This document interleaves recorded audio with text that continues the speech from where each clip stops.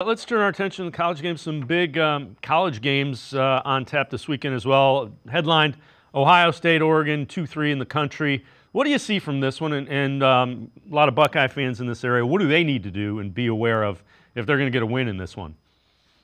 Well, it's the game of the year in the Big Ten. These have long been thought to be the two best teams, and it's a big road trip for Ohio State, obviously out to Autzen Stadium in Eugene. But the big thing for Ohio State is to continue playing as physically as they've played. They've got arguably the best run game in the country right now. Chip Kelly, of course, calling plays. Quinshon Judkins and Travion Henderson in the backfield. They're monsters. And Ohio State's offensive line really has a chance to dominate against Oregon's defensive line. Ohio State's offensive line is 13th in run blocking grade right now in the country. Oregon's defensive line is 95th in run defense grade.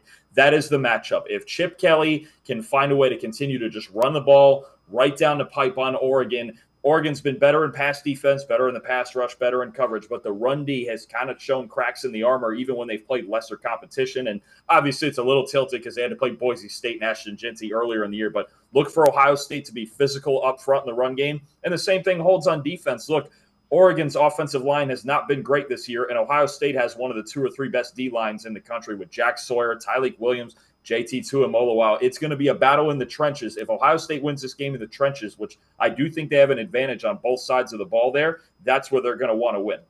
Oregon, what do they need to be? What does Ohio State need to be concerned with the Ducks' offense, especially?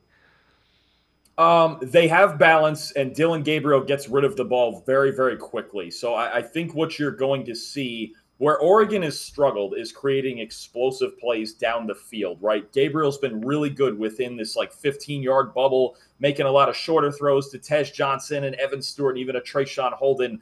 But it's been very workmanlike more so, and we're used to seeing Oregon create more explosive plays. What you don't want if you're Ohio State, you don't want this to be the week that Oregon finds a deep ball, because that's the one thing. It's deep ball, and Oregon they kind of struggle to finish drives, right?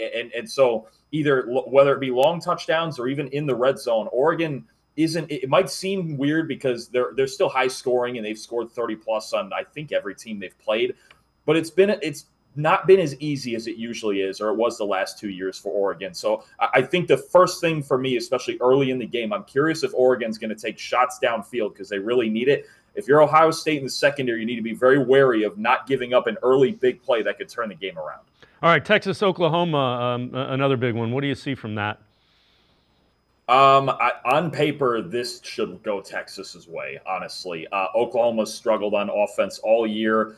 Just came out that their best wide receiver, Deion Burks, is likely out for this game. They've got a true freshman starting at quarterback. And this game is really about Texas needing to assert their dominance and the return of Quinn Ewers, right? They're getting Quinn Ewers back after a couple games out with injury. We saw flashes of Arch Manning, but this is Quinn Ewers' team. He took him to the playoffs last year, lost to Oklahoma last year due to turnovers. Oklahoma's defense is a real problem, but what this should be is a statement game for Texas. Ewers is back. The secondary is playing better than it did at any point last year. And Oklahoma's offense is really nothing they should be afraid of, especially without Deion Burks. I expect Texas to win big and win really on both sides of the ball.